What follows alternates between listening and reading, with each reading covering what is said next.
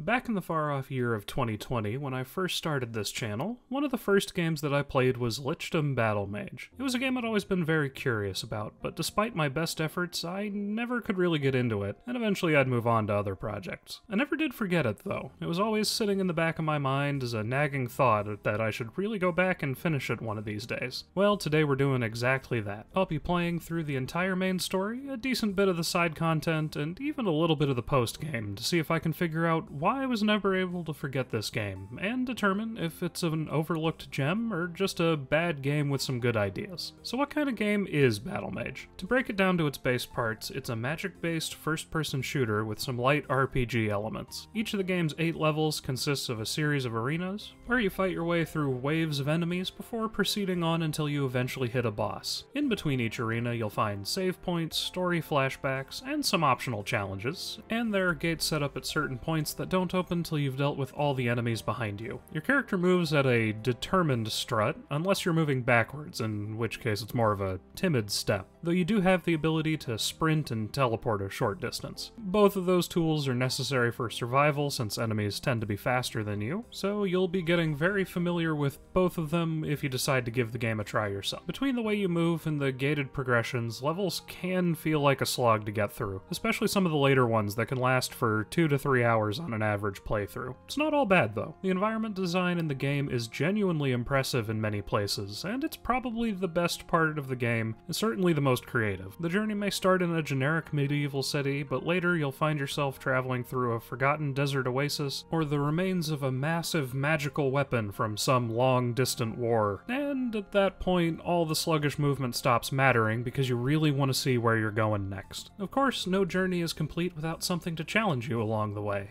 and unfortunately, here is one of the places I think Battlemage stumbles the most. There are 3 factions of enemies you'll encounter along your journey, which is a little misleading to say because it's really only one faction with a few different models and slight variations. You have the basic melee grunts, whose only goal in life is to run towards you slowly and give you some easy targets. Then there's the slightly stronger melee enemies, who also exist to run towards you slowly and occasionally sneak up and shave off a bit of your health. A couple different ranged enemies get introduced to split your attention from the melee enemies, and lastly you have casters, who exist purely to make your life miserable. Each faction gets an enemy type or two mostly unique to them, but that usually translates to acting similarly to one of the other types, but with a special ability or two added in. For example, the undead get a banshee type enemy that can scream to freeze you in place for a bit, and also raise other enemies to fight. The cultists have a guy who I think has a ranged attack, but I mostly just remember him teleporting around and dying before doing much of anything. The demons, being the enemies that take a few missions to get a proper introduction, trade the basic melee grunt for an enemy with not much health, but lightning bolts that I think are hit scan. There are also some unique bosses at the end of each mission, though most of them end up as recurring enemies as you get close to the end of the game. The majority are large, slow damage sponges that don't add too much to the mix, so they end up not leaving much of an impression. In an attempt to mix things up and keep the fights challenging throughout the game, these enemies can also spawn in with modifiers. Some of them are fairly self-explanatory, like freezing and knockdown, which do exactly what they say on the tin. Lieutenant enemies have boosted health and damage. Colossal health enemies have their health pool boosted to a frankly absurd degree. Seething enemies deal rapid burn damage and an aura around them, and I'm pretty sure cursed enemies do something, but I've never really been able to figure out what it is. Individually, none of these effects are too much of a problem, and even in most combinations, they're pretty manageable. There's one modifier that's an exception to that, and that's godlike. Godlike enemies have boosted health and damage, and shield the enemies around them, so you have to deal with them first. Early on, it's not too much of an issue, but by the end of the game, they become so common, I started dreading every encounter. Fortunately, all the visual tells for the abilities are pretty easy to read, as the enemies have the modifiers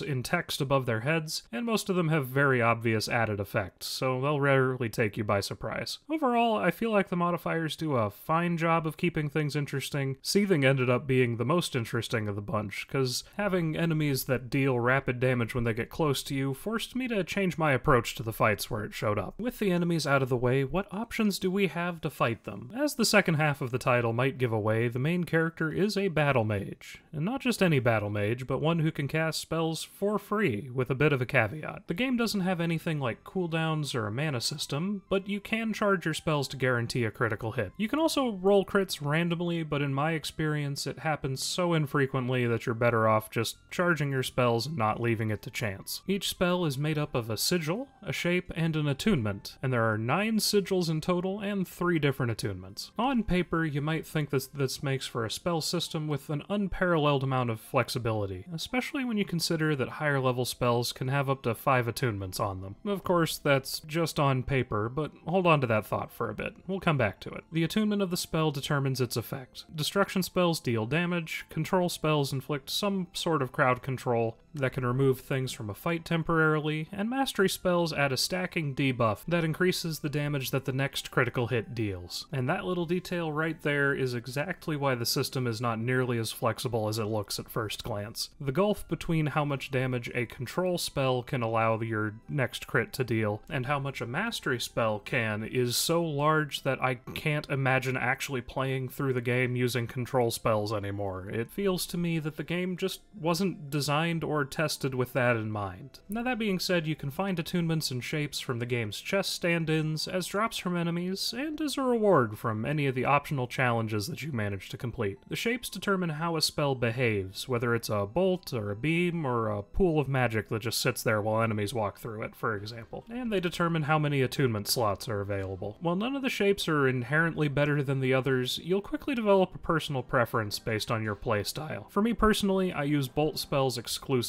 You can also upgrade shapes and attunements by combining 3 of the same rarity and type together, which is how you get access to stronger spells before similar parts start dropping for you. Besides the environment design, the sigils are the place where it feels that the team really let their creativity run wild. You start the game with fire, ice, and shield. Fire's the most straightforward. It just deals a lot of damage and can deal damage over time with the control attunement. Ice control can freeze enemies in place and also deals a fair bit of damage. And of course, your shield is your health. There are separate attunements for shield that correspond to light, medium, and heavy armor. They each have their advantages and drawbacks, but if you decide to give this game a try, let me make a recommendation. Go for the heaviest armor you can. A lot of the fights can get very hectic, and you don't want to get sent back to the last checkpoint just because a demon or a cultist got a lucky hit in. As you progress through the story, you unlock a further 6 sigils. Kinesis is my second favorite. Most forms of it lock an enemy in place for several seconds, which makes it invaluable for creating some breathing room in tough fights. Necromancy, my personal favorite, doesn't do a ton on its own, but if you tag an enemy with a necromancy spell and then kill it with a crit, it rises as a friendly undead. There are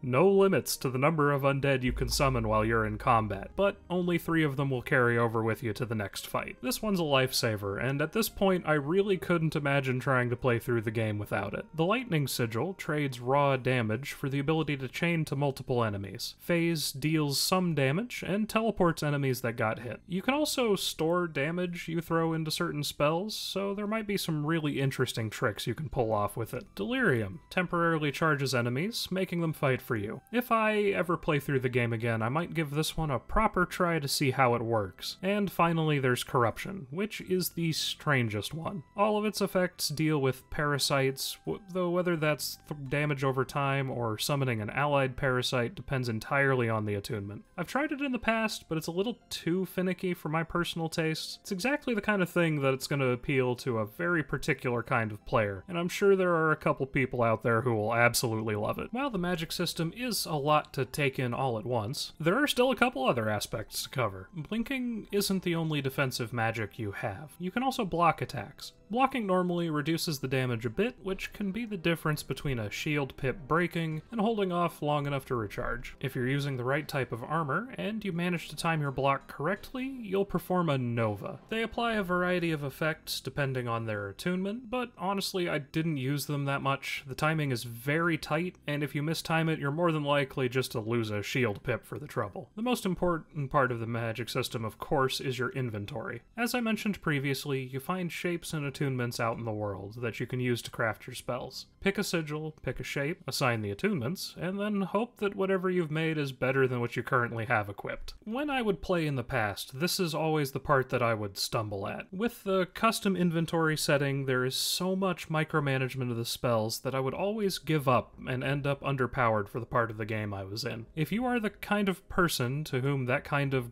very granular optimization sounds like fun, you're going to have a great time with the custom inventory system. For me personally, I prefer the smart inventory alternative that handles everything for you. All you need to do is make sure that each spell has the right shape and attunement, and the game will alert you when you can upgrade it to a stronger version. It even handles the upgrading for you, though that does cause some friction with what I would consider the most interesting system in the game. If you're anything like me, seeing the variety of sigils got you wondering what would happen if you combined them. Around halfway through the 4th mission, the game gives you the answer to that question. When you upgrade a legendary shape, you can either turn it into a powerful, non-unique shape, or into one of the unique shapes that combines the effects of 2 sigils into one spell. Most sigil combinations are represented, though you won't get to see them all in a single playthrough without a ton of grinding. For my journey, I used the Fire and Kinesis combo that dropped a high damage meteor on the target, and also the Fire and Necromancy combo that creates an exploding skeleton. I call him Bob. These spells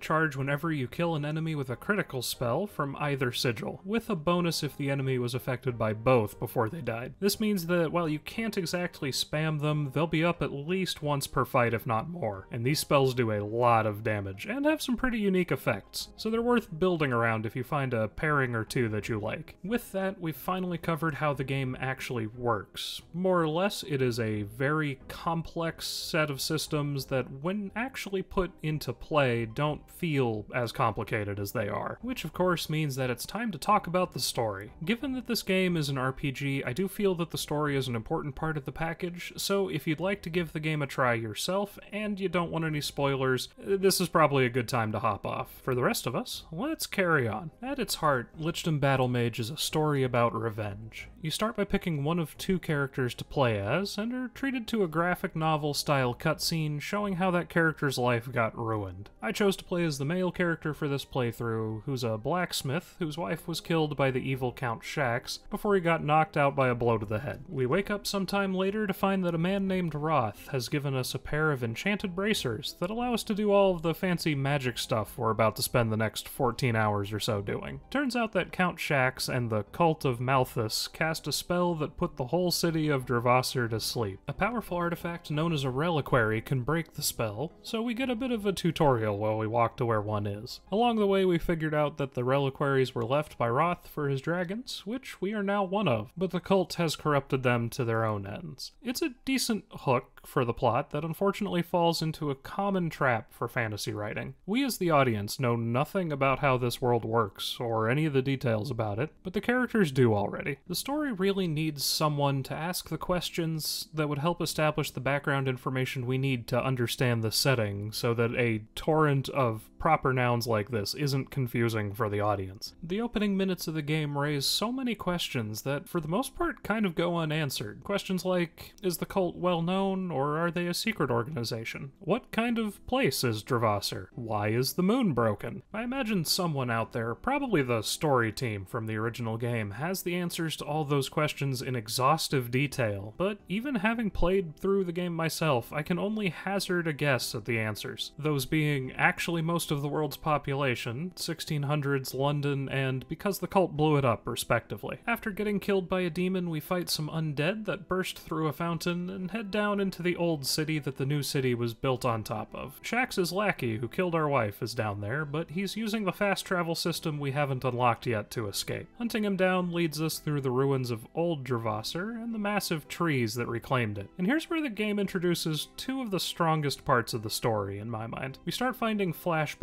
points that show events that happened at some point in the past. The majority focus on the 12th dragon, who would have been the one before us. She doesn't seem to be around anymore, though, so we'll need to follow her trail and figure out what happened. Getting this glimpse of the past not only gives us a glimpse into the world that I desperately wanted, but the 12th dragon and her partner that get introduced later easily have the best voice acting in the game. About a third of the way through the mission, we're introduced to the other protagonist that we didn't choose. They're serving as our partner for the journey, simply known as the Griffin to our dragon. In this case, she has a really fun introduction that sets the tone for the two protagonists' relationship perfectly. After fighting through the old city, we catch up to Shax's lackey at the device the cult is using to put the people to sleep. He's joined by a demon, and the fight is actually fairly tough. It serves as a good example for why mastery spells are so important. And after we bring both the lackey and the demon down, we head off to the Grey Teeth Mountains to deal with Shax himself. The mountain level is a long trek through the wilderness to Shax's hunting lodge. This mission is where the game comes up with the most stereotypically dark fantasy excuse for why there aren't any neutral NPCs hanging around. The cult, it turns out, likes to hunt people for sport, and they get very enthusiastic about their sports. It's kind of a brilliant excuse in the bleakest way possible. Overall, not much happens plot-wise in this mission, or the next one. After Shax's hunting lodge lives up to expectations, he pits us against what I would consider the worst enemy in the game. The large tentacle demons have exactly 2 attacks. They blink towards you several times, and hit you for what is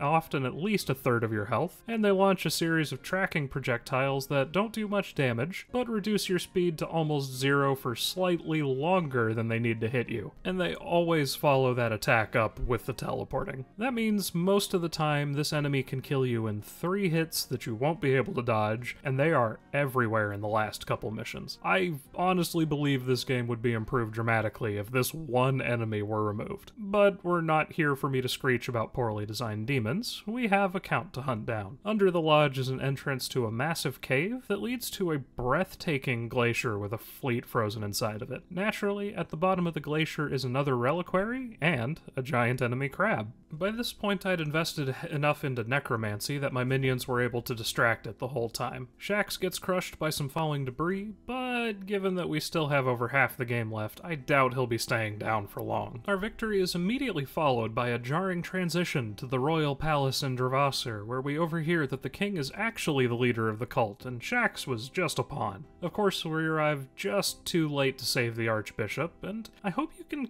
see why I have a problem with how this game tells its story. We find out there's an archbishop 30 seconds before he dies. We find out there's a church in this world 30 seconds before it stops being relevant to the story at all. But with the archbishop dead, Roth transfers his soul into his body. This goes mostly uncommented on, since there's no time to waste, but between this and an earlier conversation about the cult of Malthus, I was ready to put good money on Roth actually being Malthus, trying to stop the people using his legacy for evil. Unfortunately, that's never confirmed by the game, so that'll just have to remain my pet theory. At this point, most of our leads have hit a dead end, so the only guidance we have left is to follow the trail of the previous dragon to the desert kingdom of Zasad. That seems to be where the undead are coming from, and it happens to also be where Shax's children live. The twins are something special, which is to say that this game is a dark fantasy story that was released after the Game of Thrones TV show started airing. So I think that's all that needs to be said about that. Like the Grey Teeth Mountains, Zasad is a great example of how good environment design can be used to elevate a common setting. On the surface, it's the obligatory desert level, but that desert is actually made up of a network of towns, caves, and canyons that keep things varied. Parts of the level were clearly inspired by the real-life wonder of the world Petra,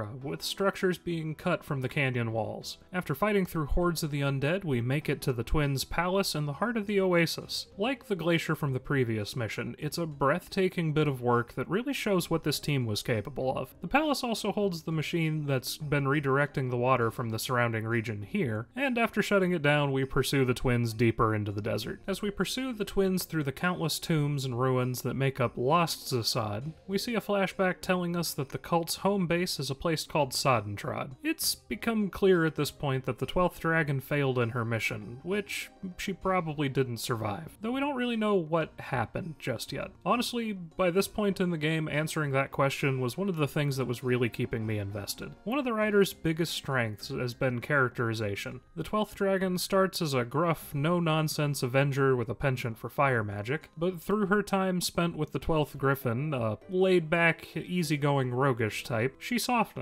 Something similar has been happening with the two main protagonists. Both start being driven by a need for revenge against the cult, but there's also a lot of fun, playful banter, and even some pretty decent romantic tension between the two by the later levels of the game. I don't think the see everything after the fact method of telling a story works for a lot of it. There are a few things it does pretty well. At the Reliquary in Lost Assad, we finally confront the twins, or at least one of them. The boss fight here is probably the most interesting in the game mechanically. The boss has a powerful ranged attack that can be dodged, while also being fast enough to chase you. It still dies pretty easily if you're prepared, but unlike most of the other bosses, it hits a nice sweet spot for challenge versus how much health it has. Right after the boss fight, the villains even manage to take the hero by surprise by setting a trap on the Reliquary and stealing the gems that give the dragon their power. These gems are also the thing that keeps bringing us back every time we die, so it's honestly refreshing to see a villain adapt to a hero's powers. Oh yeah, Shax is also alive again somehow, but if that ever got an explanation, I kinda missed it. Griffin manages to free us and gives us her gems so we can finish the fight, right before she stabs us to get us out of prison. Once we figure out she's been captured by the surviving twin, we head off to Sodentrod to save her. Like the gutter from Dark Souls 2, Sodentrod is an area that's just perfectly named. It's an awful swamp region that reminds me more than a little of the last time I was in Louisiana, and for most of its runtime, it's one of the weakest levels in the game. There are no new enemies, and even the environment isn't as varied as it needs to be to keep large parts of the level from being boring. However, there is some great writing in this level. When you first meet the twins, they do the obligatory evil twin thing of finishing each other's sentences, and now that there's only one of them, the surviving twin is having trouble stringing a coherent thought together. You watch through the flashbacks as she struggles with it right up until the time she snaps and starts draining the life from her underlings. From that point, she slowly starts regaining lucidity until she becomes a genuinely dangerous opponent again. As distasteful and lazy as I find the incest thing, the flashbacks do a great job of depicting a character struggling to make up for the loss of half of themselves. As weird as it may sound, this might actually be the best writing in the game. That gets immediately followed by some much weaker writing as Griffin manages to escape capture, but rather than waiting around for 5 minutes for you to catch up, she follows the cult deeper into the swamp. The next mission, which,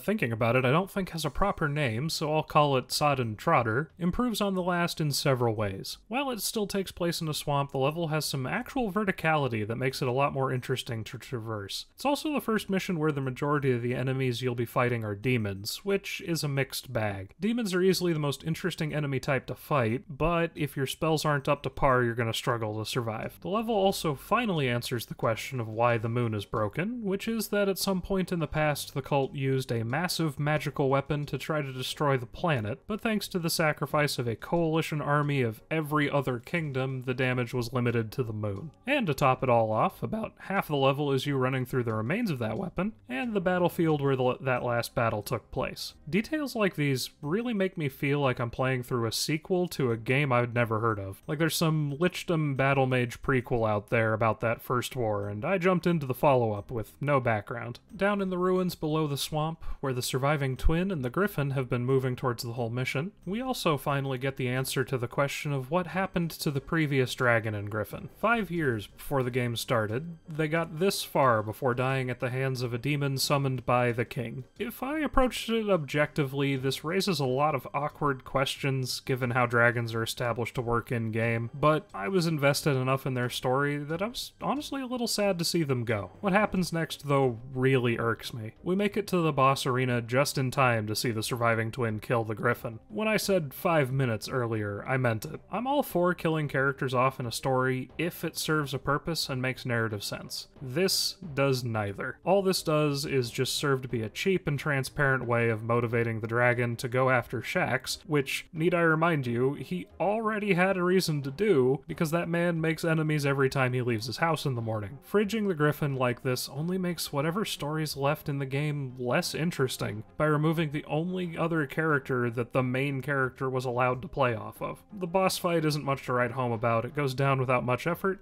and that means we're off to the final mission. The return to Dravasser commits what I would consider one of the cardinal sins of game design. It is the worst mission in the game. From a narrative standpoint, it's fairly simple. Your home city, the one that was asleep during the tutorial, is under siege by Shaxx and his minions, and the guards can't hold them back. Get in there and deal with the problem once and for all. How that translates into gameplay is an endless slog through some of the hardest fights in the main game, with few checkpoints in between. These fights also include the same lieutenant or godlike plus fast attack combo tentacle demons that seem to have about 300,000 health at least 6 times. It wouldn't be so bad if your spells hit harder, but in my playthrough the strongest spell I had access to did about 20,000 damage with proper setup. That means that each time I fought that enemy I had to land about 45 hits against something that would kill me if I made even a few small mistakes. Final missions are supposed to be a test of everything you've learned up to that point in the game, but I can't help but feel like Lichdom Battlemage pushed its combat system too far in uninteresting ways, and this final mission just feels like stumbling at the finish line. And then you get to the final boss, and that stumble turns into a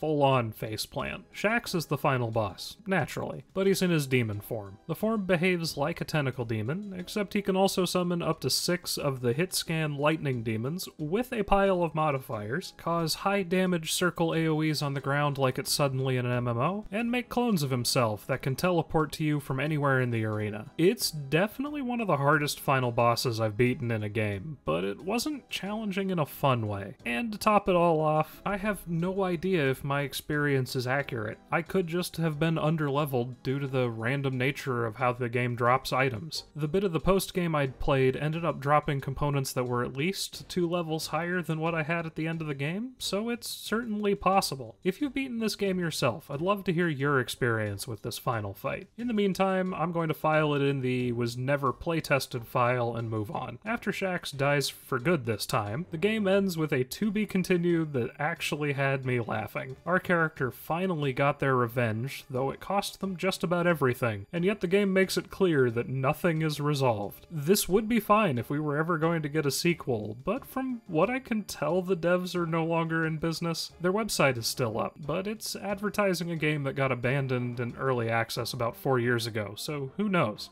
Fun fact though, while I was researching for this video, I stumbled across the fact that the story lead for this game was also the design director for FNAF Security Breach. Now, it is possible that some of the lingering plot threads get resolved in the post-game. In a move that's somewhat rare these days, once you beat the game, you can take on dozens of optional challenges to keep improving your character. I have no idea if you ever actually confront the king there, and quite frankly, I was tired enough of the combat at the end that I didn't care to find out. The first challenge did have me running backwards through part of the Zassad level, and I did think that was a nice way to reuse some existing content. If the combat really clicks for you, I'm sure there's a decent amount of fun to be had here. So, at the end of it all, was Lichdom Battlemage worth it? In short, no. This game had some really good ideas with the spellcrafting system, and the characters being notable standouts. Unfortunately, it's held back by the exhausting combat, the unfinished story, and of course, the spellcrafting system. Ultimately, I really support the idea of a game like Lichdom Battlemage existing. I just don't think this is it. Anyway, that's all the time that we have for today. If you have any suggestions for another game for me to take a look at, either as a game review or an MMO travelogue, feel free to leave it down in the comments. As always, thank you for watching to the end of the video. I hope you had as much fun with this one as I did making it,